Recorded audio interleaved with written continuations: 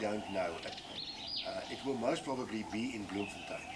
You know, I think judging by the phone calls we get, all the sympathies we get from all over the province, all over the country, and even from abroad, Hansie belonged to the country, and I think the whole country is stunned by this.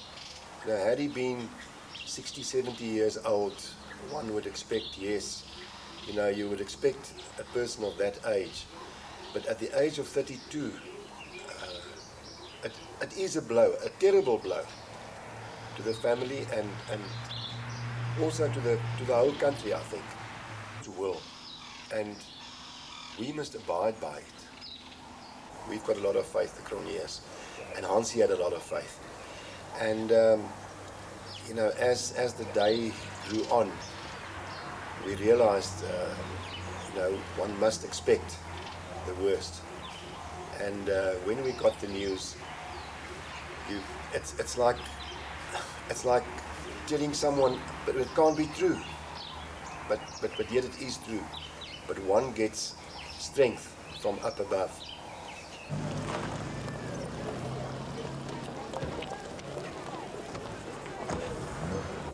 He made a mistake, but the wonderful thing is that he was not afraid to say, I've done something wrong, and he got the forgiveness of the Lord, and he is a free person, and that's why we will mourn his death very much. I'm very sad. He was such a nice man, such a good Christian, and that's all. You know how much? Yeah.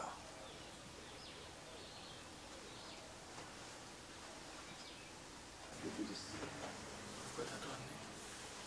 So what?